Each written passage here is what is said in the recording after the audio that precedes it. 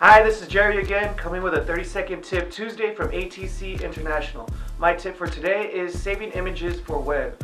Always make sure when you're going into either Photoshop, Lightroom, or anything like that, you're saving your images at 72 ppi. The reason for that is you keep the large images with a smaller file size, so that way you're using less space in the back end. That's it for my 30-second tip Tuesday. If you want any more tips, don't forget to subscribe at our website, atcintl.com, as well as subscribe to our YouTube. Take care.